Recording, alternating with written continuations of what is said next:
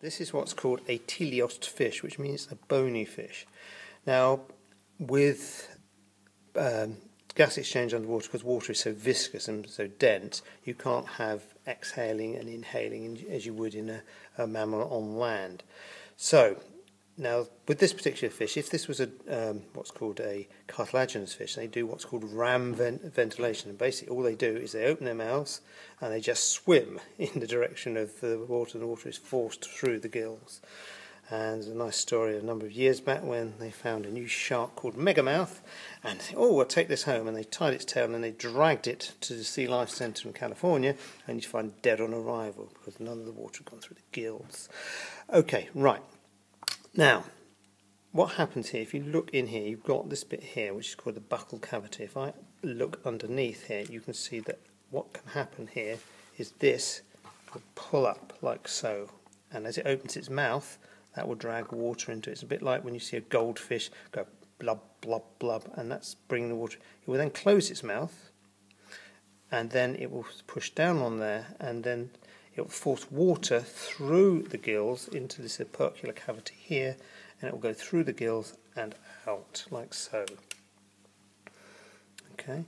Now the gills are very clever.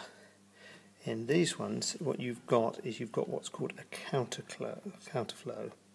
And you can see the water will actually come through here, and there should be, in theory, 5 sets of these. And he says, trying to pick them apart. There they go.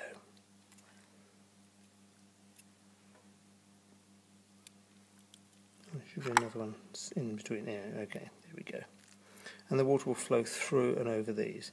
Now when you look at these close up, these are made up of little plates, and very, very, very fine. And we're talking about 1 cell thick as the water comes across here, so the water will diffuse, the oxygen will diffuse into the actual things. And down here, that's called the gill rake here, you will have the blood vessels. And you have an artery and you have a vein, and the artery will supply blood into here, and then the vein will take it back out again. Right, okay. Now, we've got a board pen. Right. So what happens is this. Here's the gill here.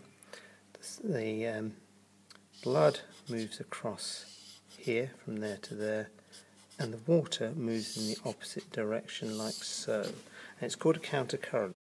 Okay, so as the blood goes across like so, it will constantly take oxygen out, and the water goes in that direction. So basically you have a high concentration of oxygen in your thing, much higher than you would if they were both going in the same direction. Okay, so that's called a countercurrent. Right, let's move that back in again.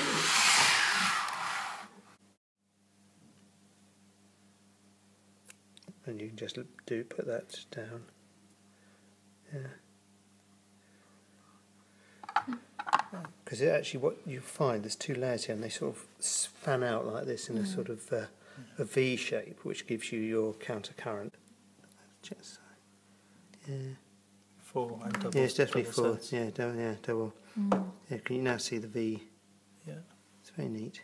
So let's see if we can do this. If we do it upside down, see if I can not stab myself again. So it fills, mouth closes.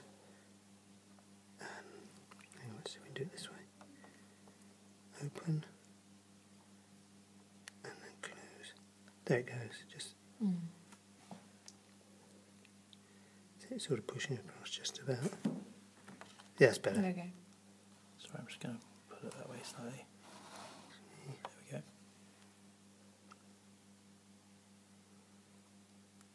You can see the water coming through. There you go.